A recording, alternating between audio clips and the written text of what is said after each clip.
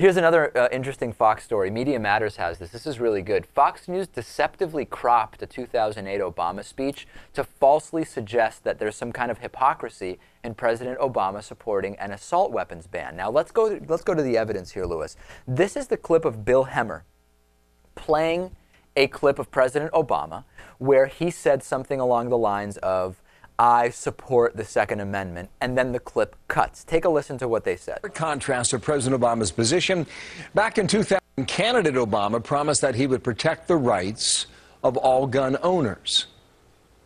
So I don't want any misunderstanding when y'all go home and you're talking to your buddies and they say, he wants to take my gun away.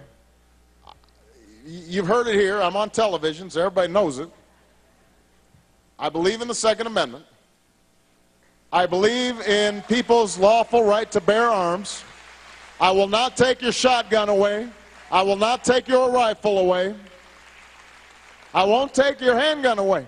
So that was September of 2008, of course, on the trail that was when candidate Obama was trying to get elected. So there's the implication, of course, that this is just what President Obama was saying when he was trying to get elected, and the fact that he now supports gun control and an assault weapon ban is some kind of flip-flop. What's the problem?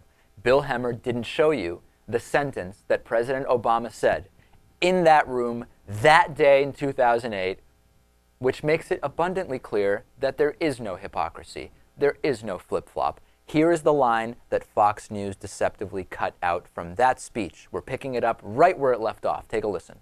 There's some common sense gun safety laws that I believe in, but I am not going to take your guns away. So if you want to find an excuse not to vote for me, don't use that one. There you go. There you go. So again, this was the speech that was happening all the time. I support the Second Amendment. I won't take your guns away, but I support common sense gun safety laws. Gun safety laws.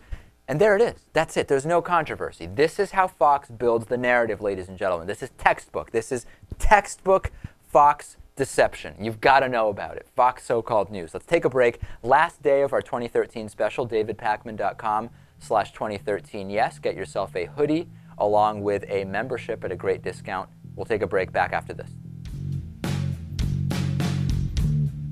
The David Pakman Show at davidpakman.com.